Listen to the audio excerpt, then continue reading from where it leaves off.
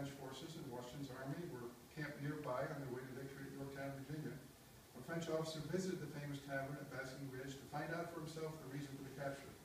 He was informed that, believing himself to be secure since he was 40 miles from the English cantonment, he preferred to spend the night there with a simple guard, since he was rather smitten by the lady of the house. One of the lady's cousins, who was jealous of him, went underhandedly to Colonel Harcourt that the general was in this house with a small guard. I don't believe that at all. For it lacks credibility, first of all, that the woman could somehow race off to Harcourt, and also that Lee had never visited